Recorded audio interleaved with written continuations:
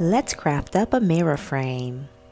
You'll need a mirror. This one is from Target. It was $7 and the link is in the description below.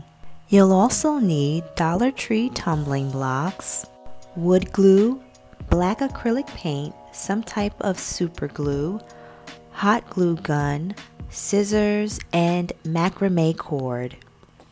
You'll start by painting all of your blocks black. You'll want to be sure to paint the front, the sides, and even the bottom. Once all your pieces are painted and dried, we'll move right into cutting up our macrame cord. You'll want to cut them small. They don't have to be even. These are the pieces that go in between each block to create a fringe look. We'll be making 3 different designs. The first design is all black.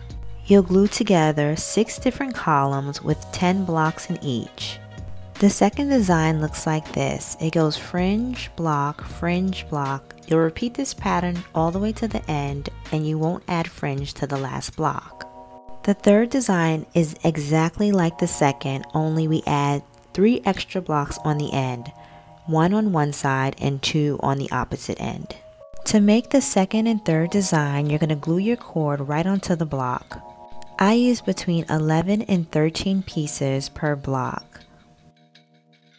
Be sure to glue it close together to make a nice full look.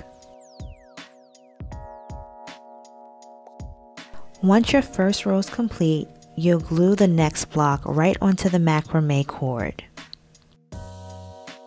Now you'll cut the cord, and I found if you want it fluffier, you can leave the cord longer. I wanted mine shorter, which made it also easier to open up. You can use your finger to fluff it out with or a comb. Now you'll just continue gluing the same pattern, block, fringe, block, fringe.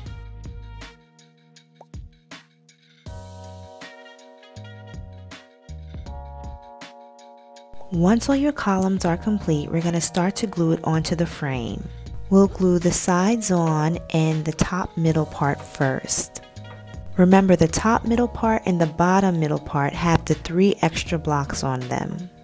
You'll want to use your stronger super glue to attach the blocks onto the mirror frame.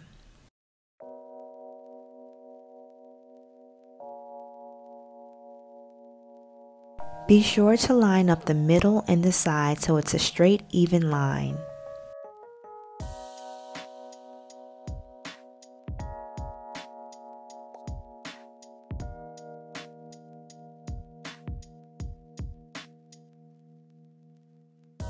This is what your pattern should start to look like. You have the black with the fringe, then the solid black, black with fringe, solid black, black with fringe, then solid black. When you get to the bottom, you'll make a smaller version of design 2. You'll repeat the same pattern to the opposite side, and there you have it. Your newly framed mirror. I love how this piece came out. It gives you a modern feel with the solid black wood and then boho vibes with the macrame fringe. Well, I hope you'll love this and definitely give it a try. Team Gravy, making things easy.